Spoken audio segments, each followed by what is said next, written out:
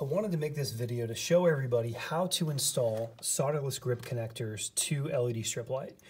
It's relatively simple, but there are a few steps in here that's maybe a little bit confusing, and if your lights don't light up after this video, you should probably be able to figure out why. So first, let's kind of go over what a solderless grip connector is. That's our name for our product that enables you to attach two sets of strip lights together or strip lights to extra wire for power or control without the need of soldering. We always tell people soldering is the best way, but the way that these new connectors work makes it very easy for someone that's not experienced in soldering to complete their project, and it will last, should last indefinitely. So if you can look on the inside of these connectors, as I kind of zoom in here, you'll notice that there are some spiky metal pieces, and what those do is they actually penetrate the strip to go through these little solder pads where there's an indicated negative and positive marking on the strip. And so what that will do is get the connectivity to these solder pads to the other part of the strip or to the wire. Now there's different types. There is one that goes around the corner. That is if you have a strip light under a counter and it's coming from the left-hand side and then it's going around the corner to the right. Where you don't want to have any interruption, you don't want to have a connector with a bunch of wire between it, this is a very easy option. The next one that we have is a connector that can attach two pieces of strip light together. So if you have two reels of strip light and you had one 10-foot section and the other one you needed an 8-foot, well, the strip lights come in 16-foot reels, right? Most of them, right? So we sell them in 100-foot or 32-foot, but standard on the market is about 16 feet. So if you wanted to use one whole reel and then attach a little bit extra, you would use one of these connectors.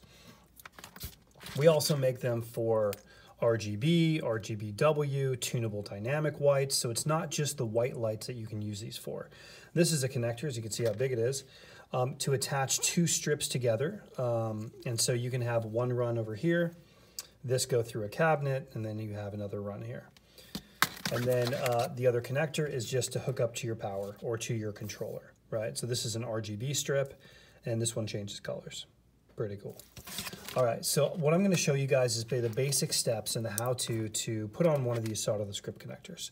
The first thing you're going to want to do is lay everything out in your project.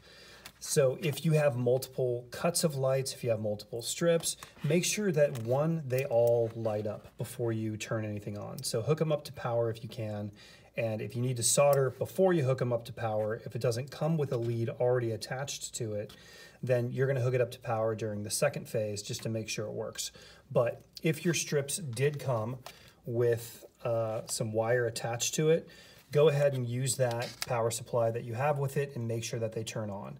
The last thing you want to do is cut up your strip and then really try to diagnose if it was working before you cut it or not. One thing that you'll want to pay attention to is these little markings on the strip.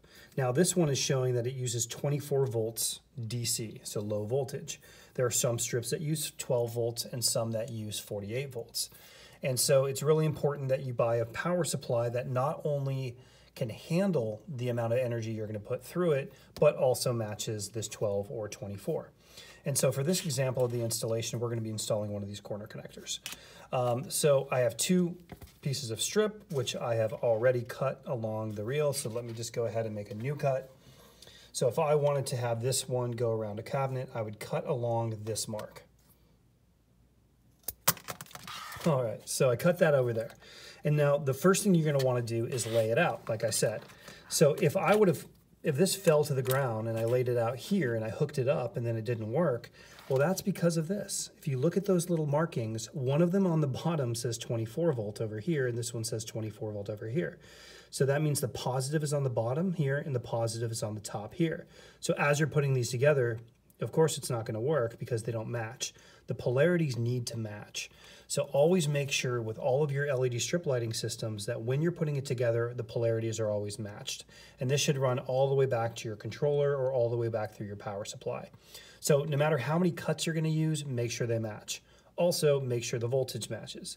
If we're going to be using a strip here that says 12 volt and this one that says 24 volt, they're not compatible. So to go ahead and attach this connector, it's relatively very simple. is first you're going to peel off this little adhesive on the back. This covers the tape. Now this is very important. Some people miss this step, but it's very important you do so just so the strip's metal parts can push through and puncture the strip. You're going to take off a little bit of this adhesive. Just peel it back just like that. So then you're going to open the connector all the way, and as you can see those little teeth in there, you're going to put that on top of the teeth. Now our connectors are designed so there's a little, if I can point with the scissors here, a little divot right here that will sit above your LEDs. So it's not going to squish your LEDs. So I try to kind of push it down with my hands a little bit first. Sometimes you can't do that. We make our strips with 4-ounce PCB, which is very, very thick, and that's really good for heat dissipation and longevity of the strip. And so sometimes it's a little bit hard to puncture that. So we've done the first one.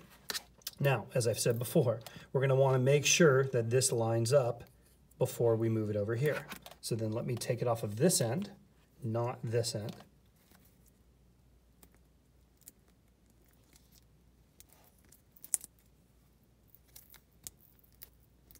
So as I peeled that back,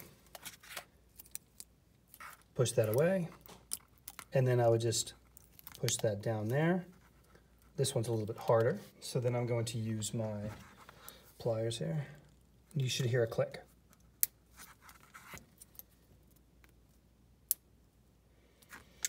So this is done. So now what you would do is put another connector or solder onto the end of that strip. And I'm going to show you another connector too that I failed to mention earlier. And this is a connector that you can use when you do not have, where you don't want a preset wire. Let's say you already have wires coming in through the wall and you just want to hook a connector up to it. Or you already have, you have an indefinite amount of wire, right? So you can attach this to the strip on this end. And then this end of the connector, you can see that in there, is where you put your wire. So the wire is going to sit on top of these little scissor type metal outcroppings there. You're going to have the wire. Now you don't have to strip the wire before you put it in. You just put the wire in, you press it down, then you use your pliers, make sure that's all in there. And so that has made the connection inside of there. So then all you do is when you attach this to this side, now notice, this is very important. If we attach the strip to this side, what color is the positive marking? Right now, positive is on the bottom here, and that would be associated with the black wire. If I were to attach it to the other side, now positive is red. So it's very important when installing these things that if this is the area where you had to install your connector because your power supply is right over here, make sure that you're not always thinking, well, red is always positive, right? No, that's not accurate. You're going to want to follow the wire that goes from the power supply all the way to your strip and say, okay, this one right now, this is, or you look at your strip first and say, okay, positive is black. So then you're going to bring this black wire all the way to your power supply. And that's it. And so to attach these things to the corner, by the way, you can put a little screw in there. You can also put some 3M adhesive tape so it doesn't fall down. And that's it. Making your strip light project is super easy with these, and please contact us if you have any questions on how to install. We can actually design all of your projects for you, no cost. Let us know what your vision is. We can design it for you. We've been in the industry for 10 years for you guys, and we'll be around for a lot longer. So let us know if there's anything we can do for you. Thank you so much.